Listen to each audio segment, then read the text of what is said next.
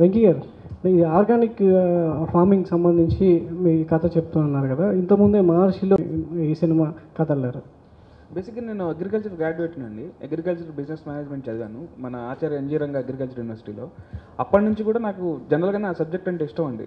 So నేనేమనుకున్నానంటే, అంటే సినిమాలు వచ్చినాయి, ఇంతకుముందు కూడా వచ్చినాయి, బట్ ఆర్గానిక్ ఫార్మింగ్ అనేది ఒక ఫ్రెష్ పాయింట్ అని ఫీల్ అయ్యాను. అండ్ మంచి బాగా చెప్తే ఖచ్చితంగా అందరూ తీసుకుంటారని నమ్మే చేశానండి.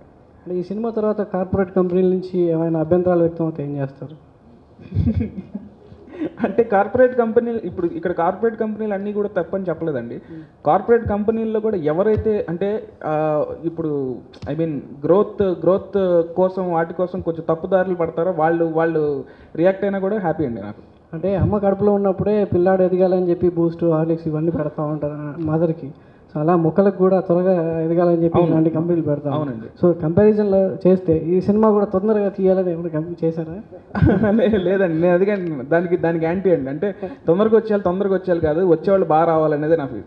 ఓకే. సో ప్రోడక్ట్ కూడా బాగా రావాలనే కొంచెం టైం తీసుకొని ఇంటికి చేశాను. సో ఇంకొక పాయింట్ అండి, ఈ సినిమాలో విలన్ జిషు జోషి గుప్తా గురించి ఇటీవల అశ్వత్థామలో కూడా మీ హీరో ఇంట్రడ్యూస్ చేశాడు. అవునండి. సో అప్పుడే ఇద్దరు అనుకున్నారా లేకపోతే ఈ సినిమా కోసం?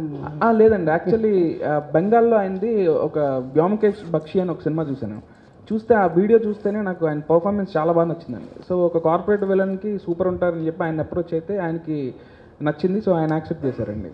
సో నేను యాక్చువల్లీ తెలియదండి నాకు ఇంకో సినిమాలో చేస్తున్నారని, నేను మొన్న తెలిసిందనమాట. So I felt very happy. So ఆయన తెలుగులో కూడా, అండ్ ఇంకొకటి ఆయన ఇది మన కథానాయకుడు సినిమాలో చేశారండి, ఎల్వి ప్రసాద్ గారి క్యారెక్టర్. సో మంచి యాక్టర్ అనిపించి చేసుకున్నాను. ఏంటంటే అండి,